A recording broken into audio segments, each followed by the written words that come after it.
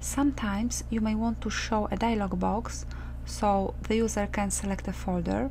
To do this, you can use FileDialog object. So let's go to Visual Basic Editor and let's write some code. Right-click Sheet 1 and select View Code. Double-click Module 1 and let's create new subroutine and let's call it GettingFolder.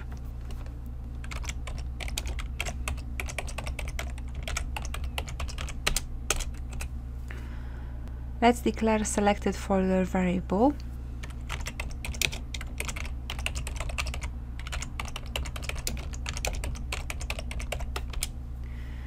And in here, let's write code which will show folder picker dialog. So what we need to do in here is we need to type with application dot, and in here we need to select file dialog, as we're going to use FileDialog object, open bracket, and in here we need to specify dialog type we are going to show. So in our case it will be FileDialogFolderPicker. So let's select that one, and to show this dialog just type dot show. So let's save it and let's try it. Developer, macros, and let's run our macro. So we've got our dialog showing. We haven't finished our code yet. We're not getting SelectedFolder name yet. So what we need to do is we need to type if show equals -1,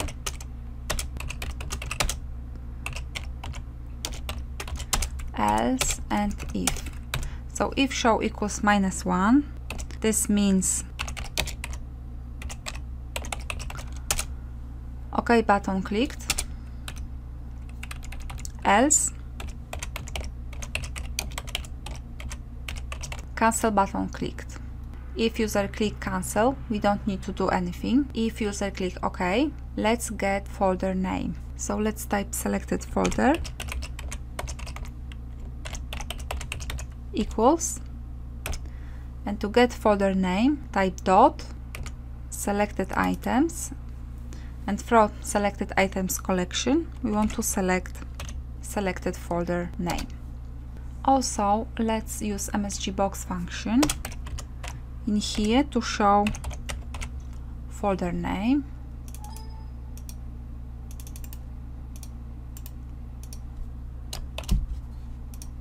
and let's save it and let's try it again.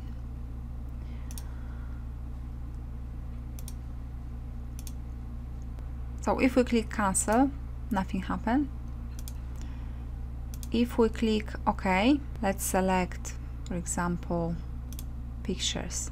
So we selected pictures folder. If we click OK, we should get this name. So let's click OK. And we've got full path. We've got C users, pictures.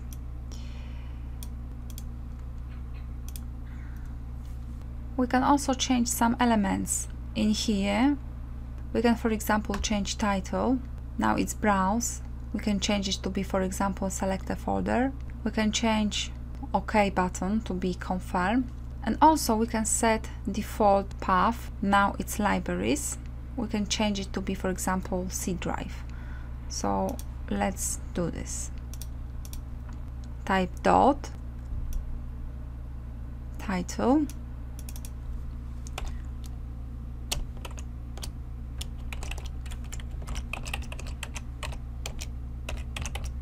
and type select folder. To change button, type dot button name and let's type confirm. And to set default path, we need to use InitialFileName and let's type C. So it is gonna be C drive.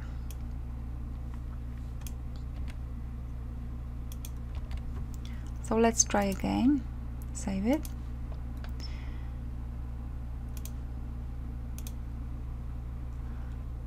So we've got select folder now instead of browse. we've got confirm button, and we've got C drive selected.